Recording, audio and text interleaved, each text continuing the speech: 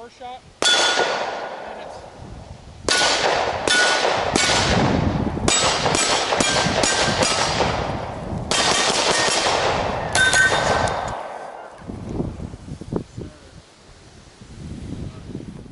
What did you see me doing? Right? The Groucho walk. Your generation knows it as the SWAT walk. My generation knows it as the Groucho walk. Groucho Marx. Groucho Marx. He walked around like this. This is a tank turret, and it looks stupid. It does, guys. It looks dorky dumb. Don't care. Don't care. Because when you, and you'll notice I'm out of breath. Why? Stabilizing your front sight post.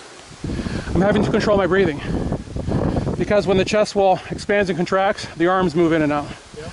And not to mention, you get emotionally sucked into this. You forget to breathe. We're gonna forget to breathe in a gunfight.